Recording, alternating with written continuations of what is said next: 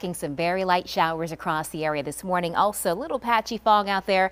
Nothing too heavy or too dense. Here's your 12-hour forecast today. Spotty chances for showers and isolated storms. Into afternoon, warming up again, highs low 80s and breezy at times throughout the daytime hours as well. St. Patrick's Day is tomorrow. We do have a severe weather risk as our next storm system approaches. Main window 2 p.m. until around 11 p.m. Damaging winds our main concern. We could have some spotty power outages, also a potential for some hail. Then we'll have an isolated risk of tornadoes. Rainfall about an inch or less. So flooding is not one of our primary concerns. This is the risk level for tomorrow and tomorrow night, a level 2 of 5 for the entire viewing area. Starting off tomorrow, just some scattered light rain.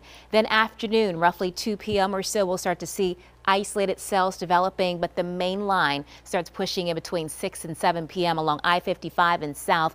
Then into the metro area, 7, 8 o'clock. We push that line east of us by around 11 p.m. Wednesday night, and then we're on to a much drier and cooler setup on Thursday. Temperatures will be around 70 for the high Thursday, 40s and 50s into Friday and Saturday morning. Saturday marks the first day of spring, and then next week we start to warm back up.